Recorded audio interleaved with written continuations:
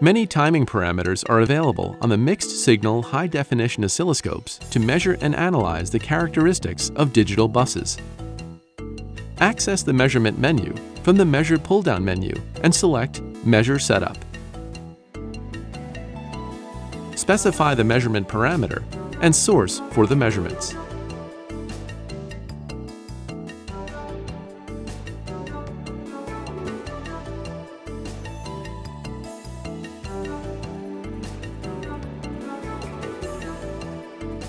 Turn Statistics and Histogons on to see how the measurement values are changing over time.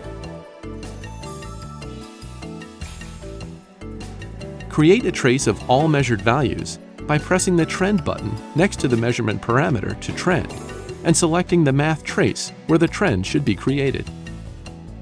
All of these powerful digital measurement tools make debugging digital designs painless. Supported measurements include duty, delay, frequency, period, and width.